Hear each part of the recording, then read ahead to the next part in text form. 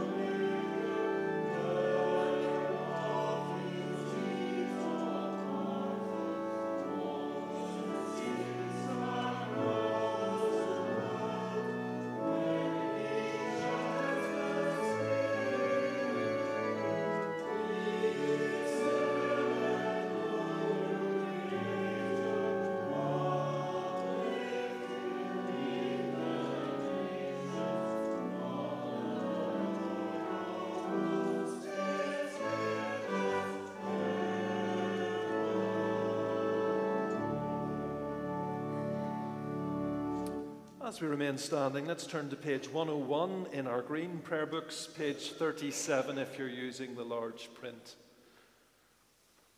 Beloved in Christ, we come together to offer to Almighty God our worship and praise and thanksgiving, to confess our sins and to receive God's forgiveness, to hear his holy word proclaimed, to bring before him our needs and the needs of the world, and to pray that in the power of his Spirit we may serve him and know the greatness of his love. So let's take our seats to confess our sins to God our Father.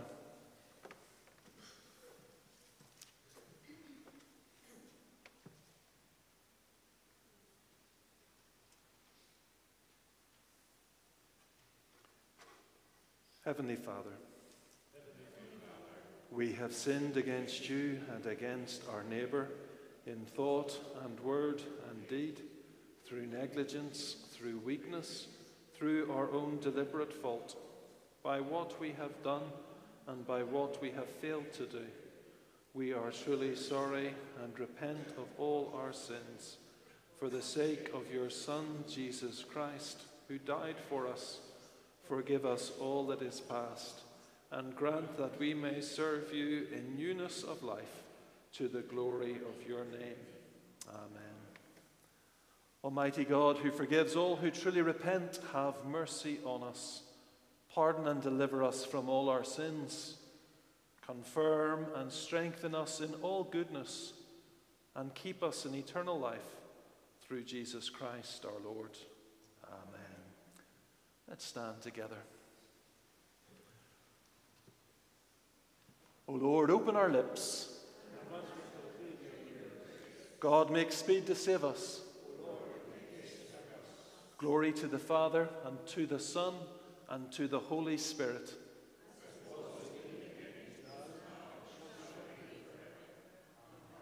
Praise the Lord. We continue in worship as we sing hymn 372. 372, through all the changing scenes of life.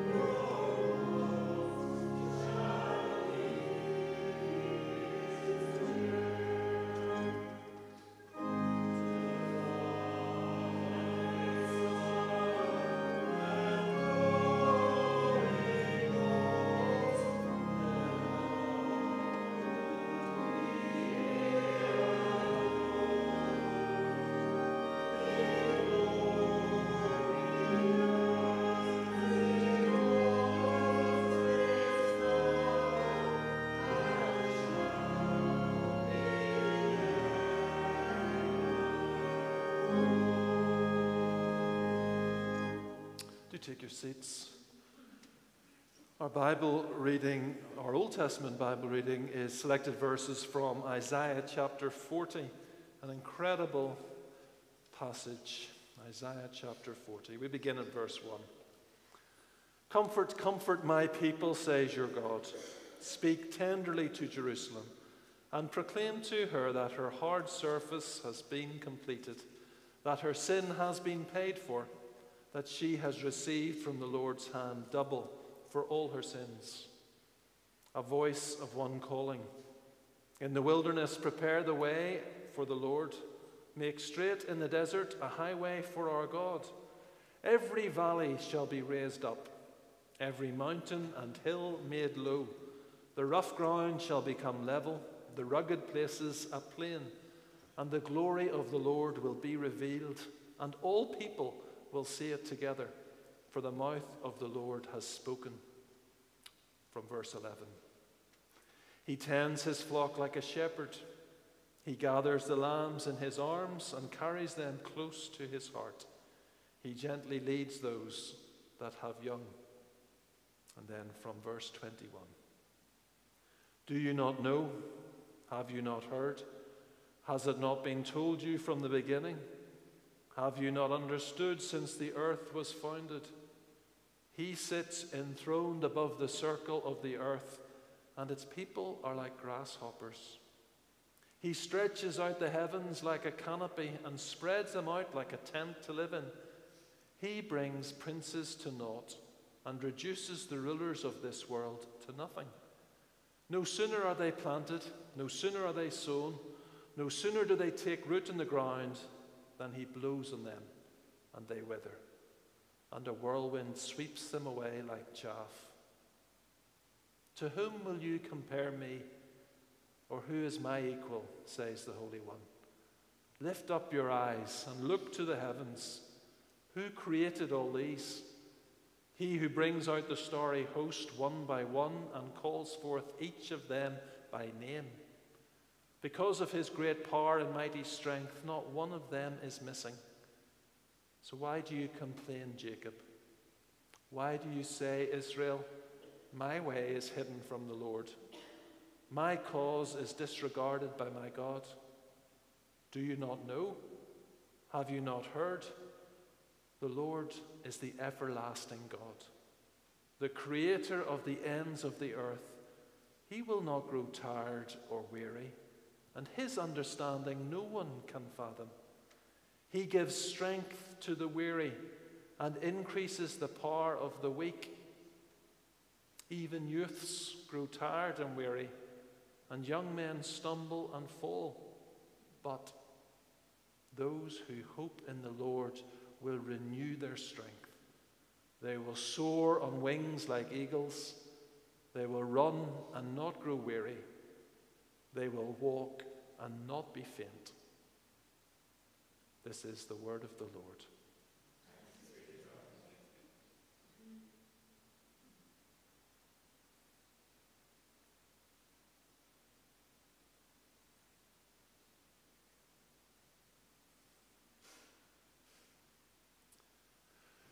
So we've sung Psalm 46 and 34, I think, and we're going to sing now, or no, we're not, we're going to speak out Psalm 95.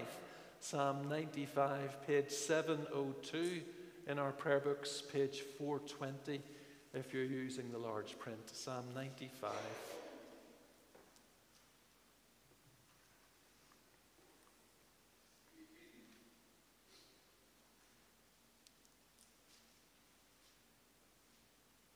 So this morning we'll speak out Psalm 95 by alternate verse. O come, let us sing to the Lord. Let us heartily rejoice in the rock of our salvation.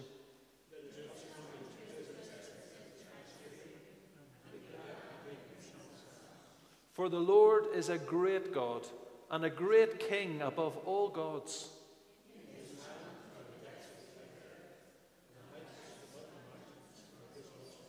The sea is his, for he made it, and his hands have molded the dry land.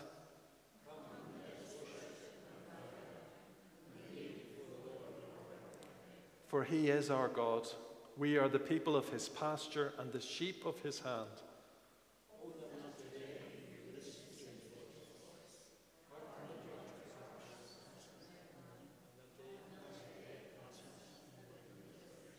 when your forebears tested me and put me to the proof, though they had seen my works.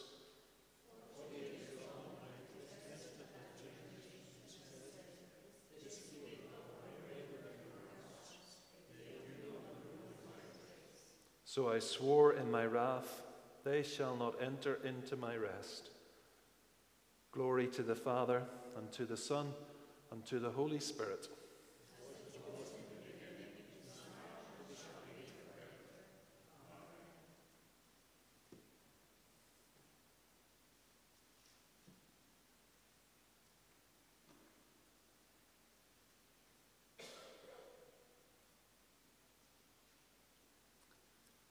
Our New Testament reading is from Paul's letter to the Romans, chapter 5, beginning at verse 1. Therefore, since we are justified by faith, we have peace with God through our Lord Jesus Christ, through whom we have obtained access to this grace in which we stand, and we boast in our hope of sharing the glory of God. And not only that, but we also boast in our sufferings, knowing that suffering produces endurance, and endurance produces character, and character produces hope, and hope does not disappoint us, because God's love has been poured into our hearts through the Holy Spirit that has been given to us. For while we were still weak, at the right time, Christ died for the ungodly. Indeed, rarely will anyone die for a righteous person, though perhaps for a good person someone might actually dare to die. But God proves his love for us, in that while we were still sinners, Christ died for us. Much more surely then, now that we have been justified by his blood, will we be saved through him from the wrath of God. For if, while we were enemies, we were reconciled to God through the death of his Son, much more surely, having been reconciled, will we be saved by his life. But more than that, we even boast in God through our Lord Jesus Christ, through whom we have now received reconciliation. This is the word of the Lord. Let's pray for ourselves and for Norman as he comes to speak to us from that passage in Isaiah 40. Let's pray together.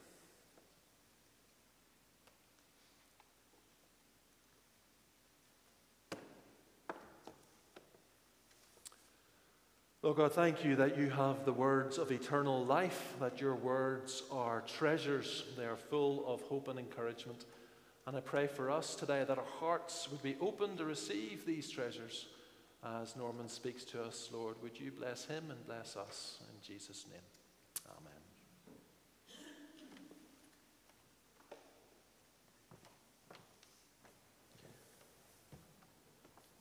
Good morning. I want to use your imagination, get you to use your imagination a wee bit at the start of the sermon. Imagine yourself, you're in a bus journey up around the Mourne Mountains, and you are at the top of Spelgadam. You're at Spelgadam, and the hill runs down towards Hilltown Road. It's a very steep hill. I don't know if you know it, but it's a very steep hill and a sweeping left bend at the bottom.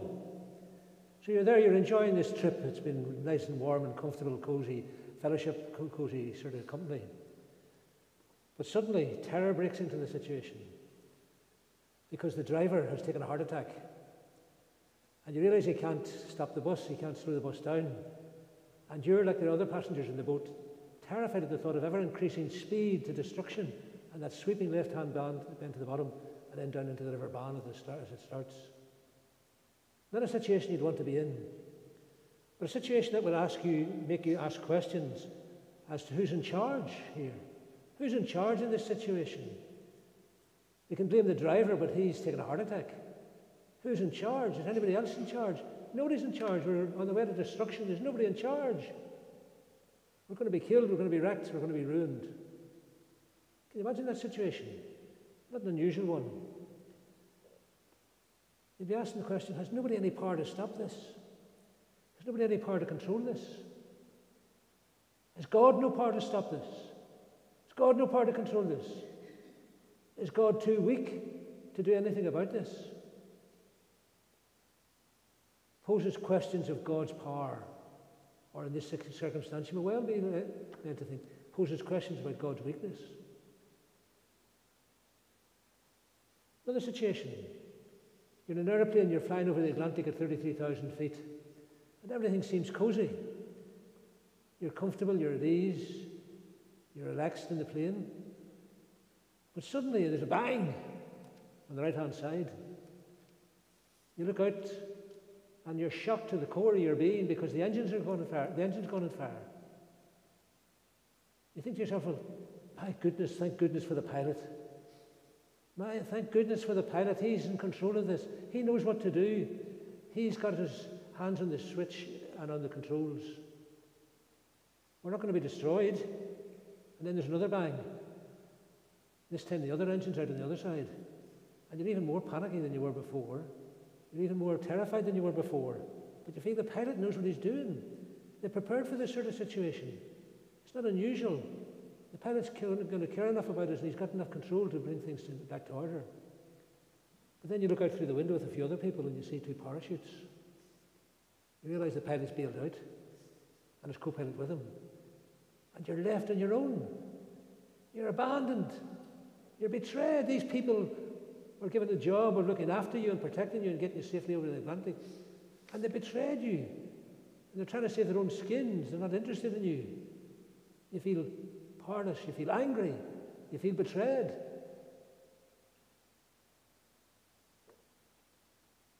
They make you ask questions about God. Does God care? Or has God betrayed us like these two guys in the parachutes floating down? They're questions that the Bible poses. Is God powerful enough to handle things in the world, in Israel, and among the people? Is God powerful enough? Can he handle it? Or are the situations too big for him to handle? Is God in control, or is nobody in control? And even if God is in control, does God care? God has the power to do something about it, but God, does he care enough to do something about it? We feel God knows how to stop this. We feel God knows how to turn this around. We feel in our being that God is able to do something about it, but does he care enough to do it? Or is he simply going to betray us the way the pilots have, and even worse so? We feel abandoned. We feel unloved, uncared for. A very real situation. We are all at times facing those kind of questions. But the Bible faces the questions far more powerfully and far more challengingly than we do even. Isaiah chapter 40 is a magnificent piece of scripture, wonderful piece of scripture, full of glorious stuff about the gospel, a box of delights in so many ways. But it deals with those big questions. In the midst of knowing God and his love and his mercy and his greatness and these great words in the Bible, has God power to do anything about things? Is God powerful enough to change things? Does God love us? Does the Lord love us enough to do things to rescue us? Or is he just going to betray us and leave us to our defeats the way that the pilots did in the airplane? Well, in a sense, Isaiah chapter 40 answers some of those questions. The rest of the Bible is full of answers. Don't think those are strange questions to ask or wrong questions to ask. The Bible is full of those questions. Not least the Psalms, constantly. They're asking those questions. Does God care? Is God strong enough to handle situations? Well, Isaiah 40 lets us see that part of the response of the people of Israel to this situation, and those questions are posed by Isaiah the prophet, part of the response is the people complain. The people basically just moan and groan about it all.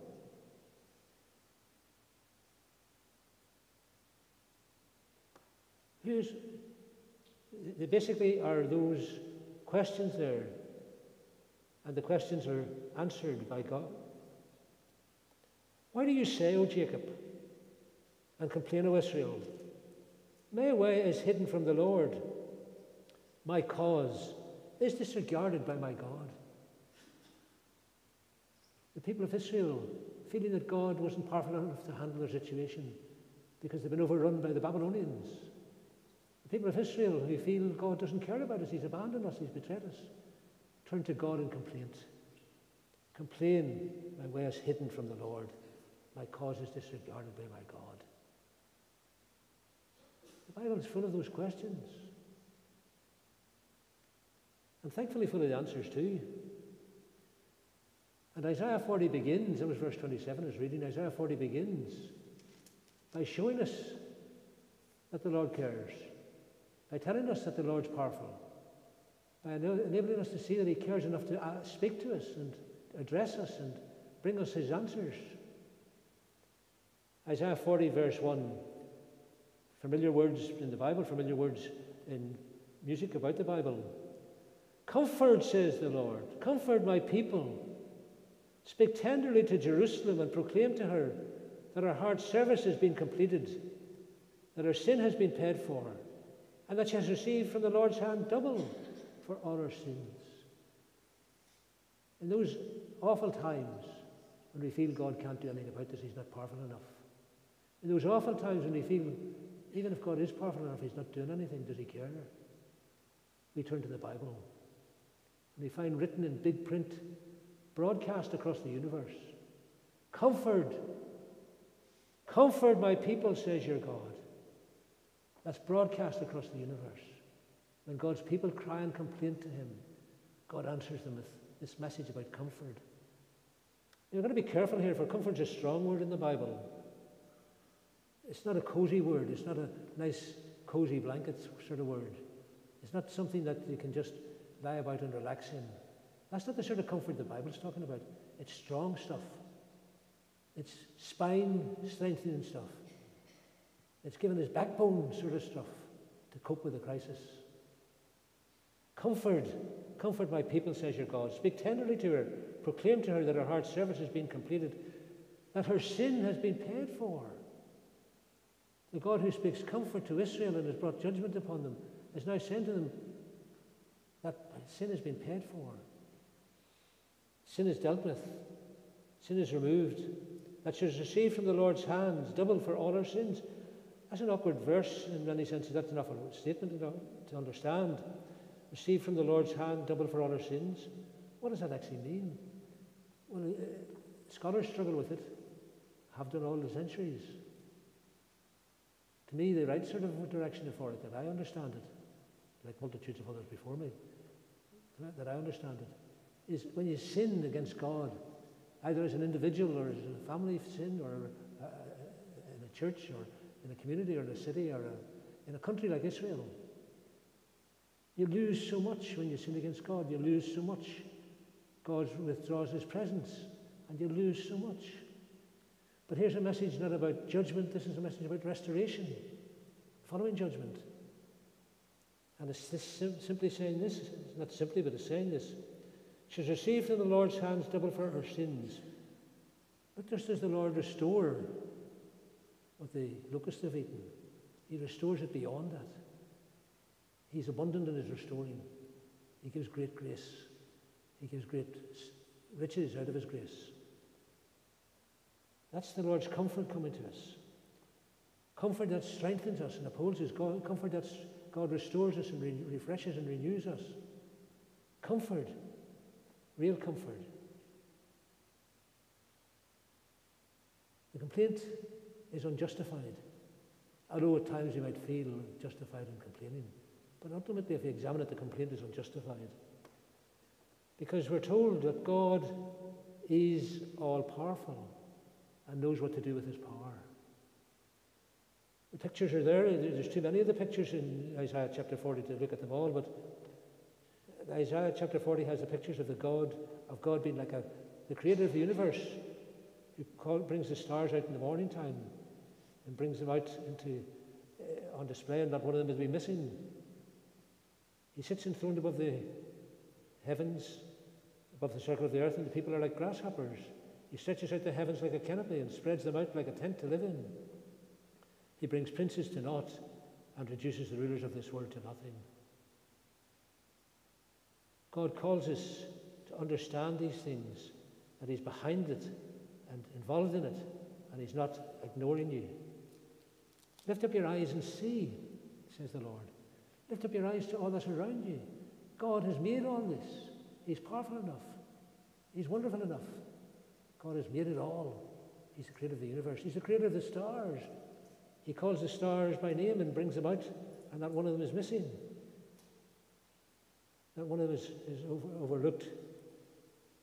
God's in control of the nations. He's more powerful than they are. God's in control of the rulers. He's more powerful than they are. They're like dust in his hand, just blows them away.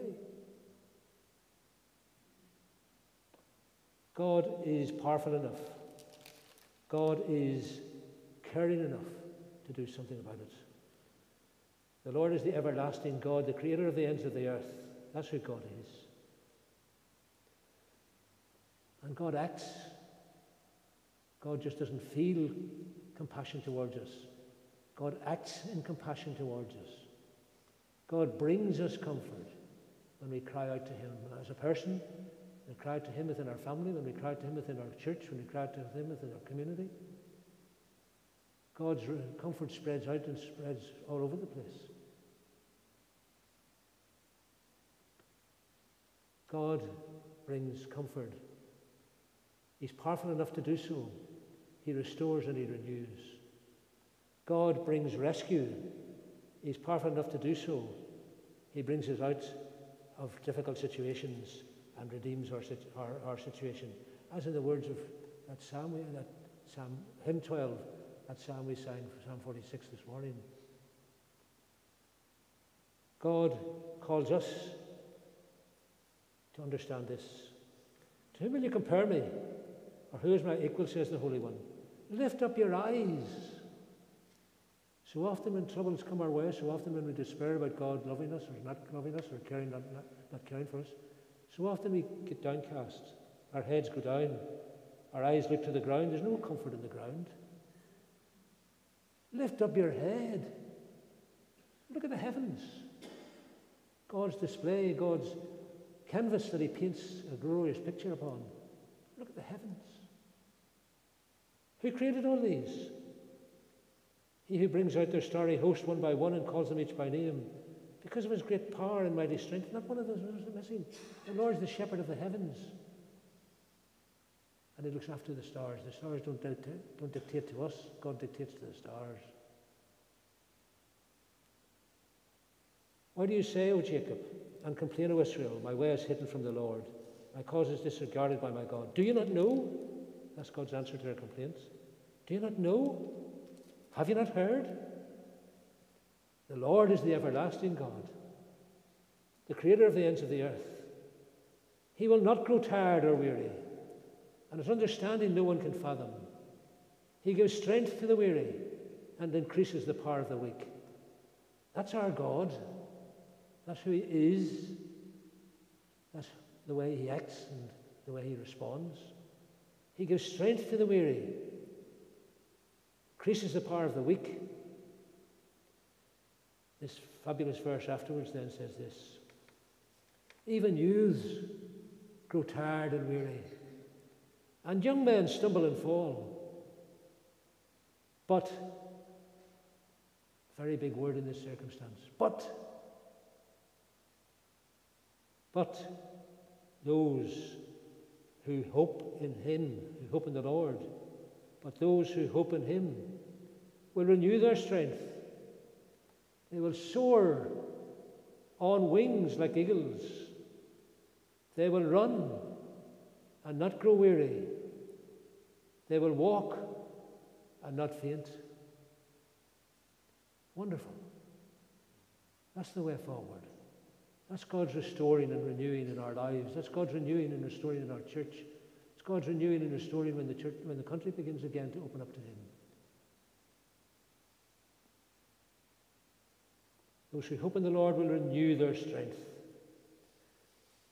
Just very briefly as we finish this great phrase, these great phrases at the end. They will soar on wings like eagles, caught up in the presence of God, caught up in worship and praise, caught up in his word and his service, caught up in the fellowship of his people. They'll soar on wings like eagles. It is something that God will do to us and give for us. It's not a daily experience, but it's once in a while experience for the church, for the Christian, to soar on wings like eagles. They will run and not grow weary. They will walk and not be faint. You'd think that should be the other way around. We walk before we run, before we soar. No. Because we need God's power and presence in our lives and a real encounter with Him. Renewing and restoring experience. That's soaring. And as a result of soaring on wings like eagles, we can then run God's paths and run with God's ways. And running, we can then walk in a determined and disciplined and continuous path with God for the rest of our days. Lord, please grant to each and all of us, in our worries and our frettings and our scary times and our uncertainties, please grant to each and all of us that we lift up our heads. We'll hope in the Lord. We'll find you renewing our strength. And grant that in the light of all that you do in us, we'll soar on wings like eagles. We'll run and not grow weary. We'll walk and not be faint. Let's pray. Lord, grant us to be restored by you to that walking with you, to that running after you, to that soaring on wings as we worship you together. Catch us up. Meet us in our need. And may the glory shine on us. In Jesus' name. Amen.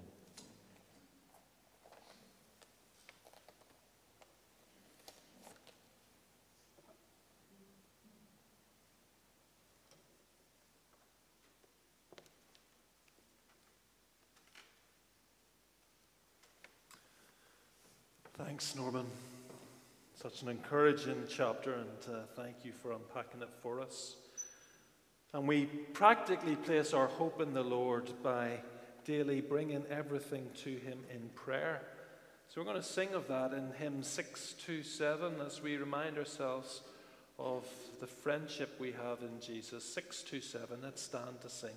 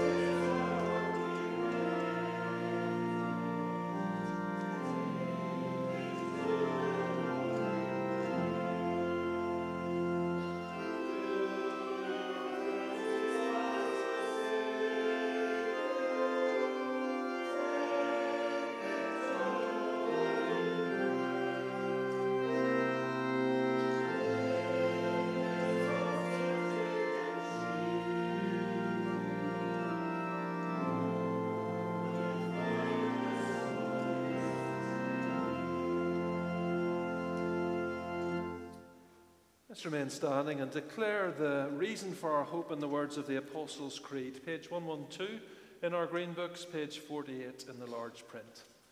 I believe in God, the Father Almighty, creator of heaven and earth.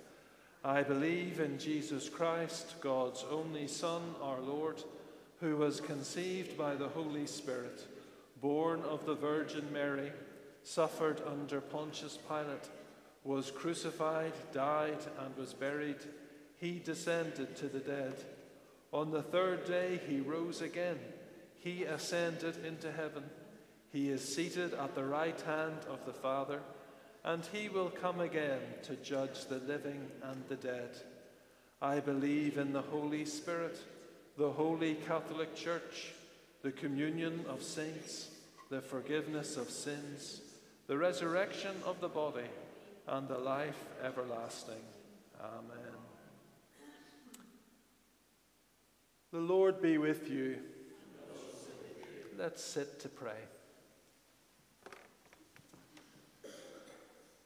Lord, have mercy. Lord, have mercy. Our Father, who art in heaven, hallowed be thy name. Thy kingdom come, thy will be done, on earth as it is in heaven. Give us this day our daily bread, and forgive us our trespasses, as we forgive those who trespass against us. And lead us not into temptation, but deliver us from evil. For thine is the kingdom, the power, and the glory, forever and ever. Amen. Show us your mercy, O Lord. O Lord, save the King. Let your ministers be clothed with righteousness. O Lord, save your people.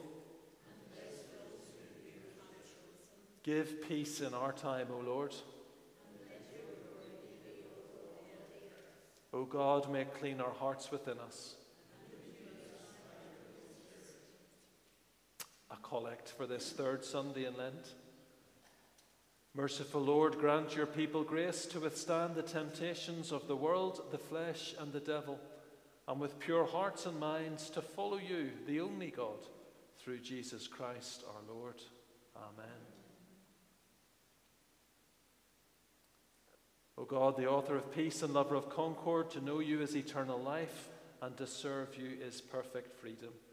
Defend us in all assaults of our enemies, that we, surely trusting in your protection, may not fear the power of any adversaries, through Jesus Christ our Lord. Amen. And let's join together in the third collect at morning prayer. Go before us.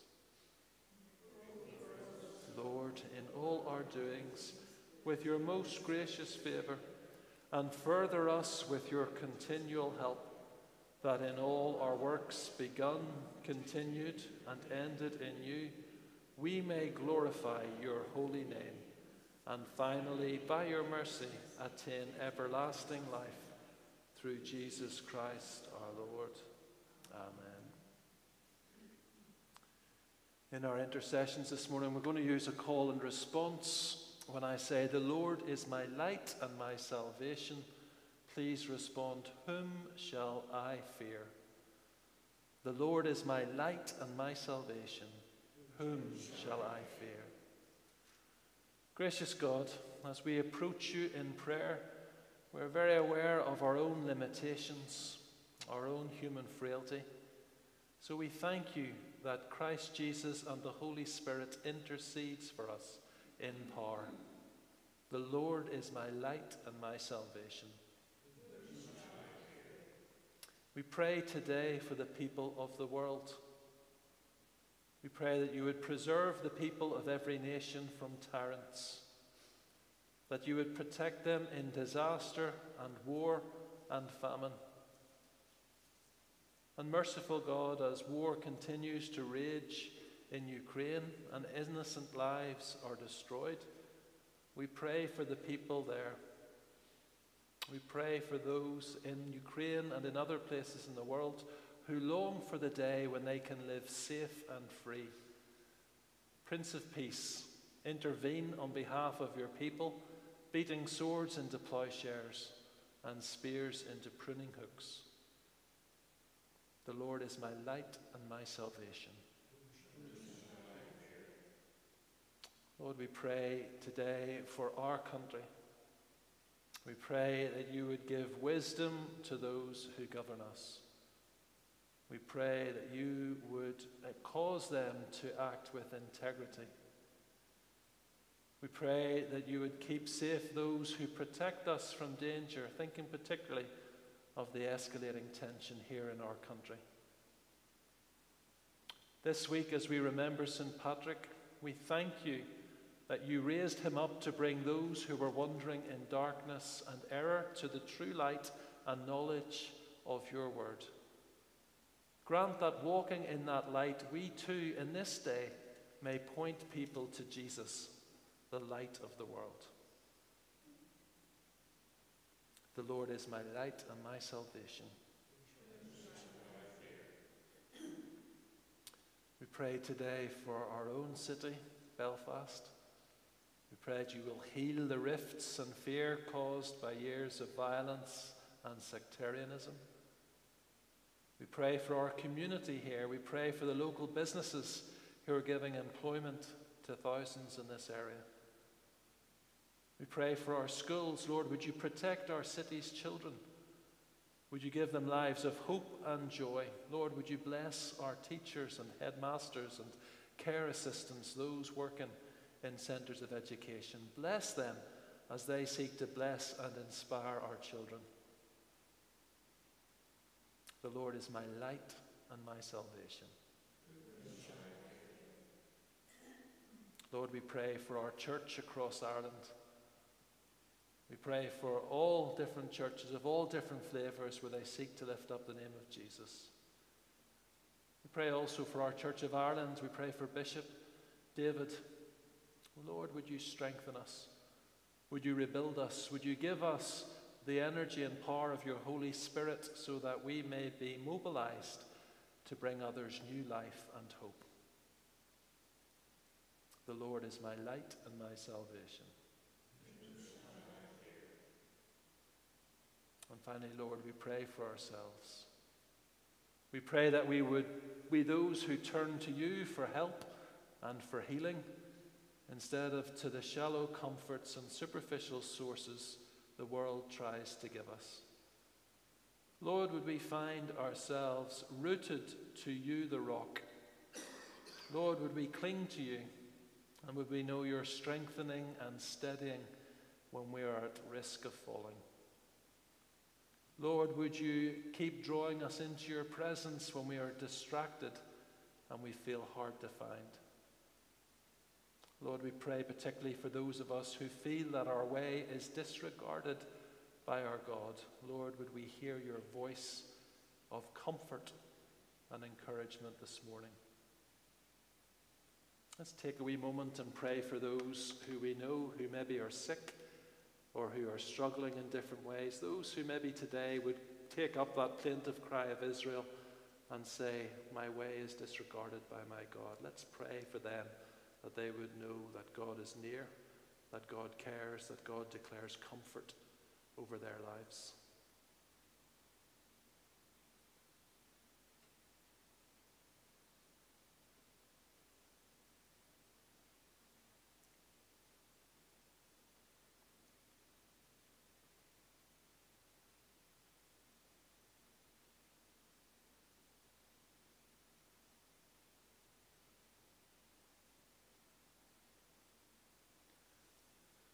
The Lord is my light and my salvation. Lord, today we pray for those who grieve. Eternal God, we thank you that your love is stronger than death. The Lord is my light and my salvation. We pray all these things through Christ, with Christ, and in Christ. Amen.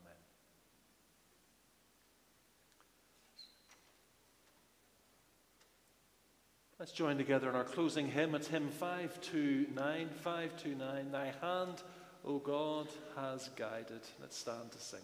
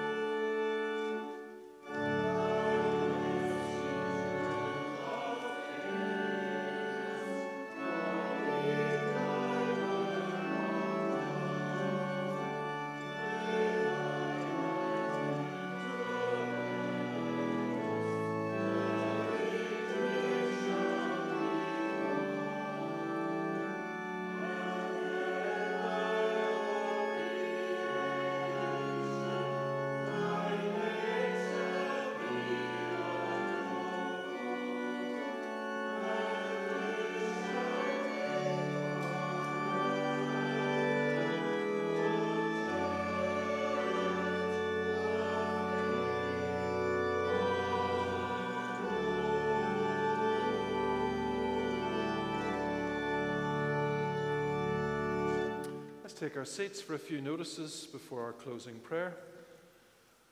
A wee reminder that the Lent Prayer Initiative is continuing.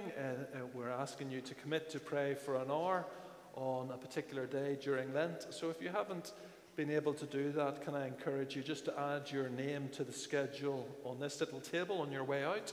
And you can also pick up a little prayer pointers on this yellow sheet called Lenten Prayer. So please do participate in that if you're able. Also encourage you to look at the transformations videos that the diocese are producing. You can find those on our Facebook page. The little stories, 5-minute stories from around the diocese of different transformations that God is bringing. I think they're very good. Prayer Club is on Tuesday night, 8 o'clock. Holy Communion, Wednesday, 10 a.m. next door. And the Sanctuary course for those who are doing it continues for another 3 weeks next door at 7:30 p.m. on Wednesday night. There's no tots this week because of St. Patrick's Day, not because of half term. But instead of tots, The St. Patrick's Day celebrations with the diocese are happening in and around Downpatrick. So if you'd like to join with others in the diocese in Saul and then Down Cathedral with the Bishop of Rwanda, the theme is reconciliation. Why don't you pick up a wee card on your way out? That's this Friday. The proceedings begin at 9:15 with Holy Communion in the Saul Church. So pick up those wee cards on the way out. Our Castlereagh Scottish Country Dance class are having a ceilidh on Monday week, so not tomorrow, but the following Monday, March the 20th. It's at 7:45 p.m. There's food, there's dancing. It'll be a great night, and it is free. But in order to know how many people are coming, they've asked if you could pick up an invitation card, which is also on the little table on the way out, just in the porch area there, so they know how many are coming. So pick up the card if you're going, and do go along Monday week to the ceilidh in our church halls. The Bells have organised a walk for all church family and friends, suitable for all ages, young and old, on Saturday, March the 25th, so that's 2 weeks away, at 11 a.m. Saturday, March the 25th at 11 a.m. Meeting at Kinniger Car Park in Hollywood, and a little walk there. If you want more information, talk to Jane Matchett or Anne Hamilton. So that's Saturday, March 25th, 11 a.m. walk. And the Bells have also organised an afternoon tea. This is a good one. For ages 60 plus. So if you fit into that category, then you can go along for afternoon tea on Tuesday, April the 4th at 2 p.m. in the Kennedy Rooms. So the ladies are producing afternoon tea for anyone who's aged 60 plus in the Kennedy Rooms, Tuesday, April 4th. On your way out today, would you pick up one of these little sheets? It gives what's happening over Holy Week and on Easter on the reverse. Various activities going on during Holy Week. So pick up that little sheet on your way out and it will tell you everything you need to know. You can put it on your fridge and all will be revealed. But apart from that, I think that's everything we want to say. Let's stand then for our closing prayer. Lovely to see you today. May God bless you this week in whatever you get up to. And particularly on St. Patrick's Day at the end of the week. The Lord be with you. Let us bless the Lord. So may the strength of God pilot us. May the power of God preserve us. May the wisdom of God instruct us. May the hand of God protect us. May the way of God direct us. May the shield of God defend us. May the host of God guard us against the snares of evil and the temptations of the world. May Christ be with us, Christ before us, Christ in us, Christ over us. And may this be our way this day and forevermore.